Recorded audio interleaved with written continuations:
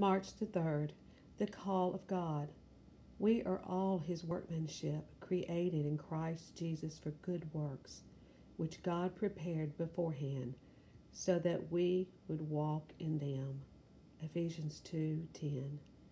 George Campbell Morgan said, God has foreordained the works to which he has called you. He has been ahead of you, preparing the place to which you are coming and manipulating all the resources of the universe in order that the work you do may be a part of his whole great and gracious work. Lord, help us to clearly know your voice and to follow it always. In your name, amen.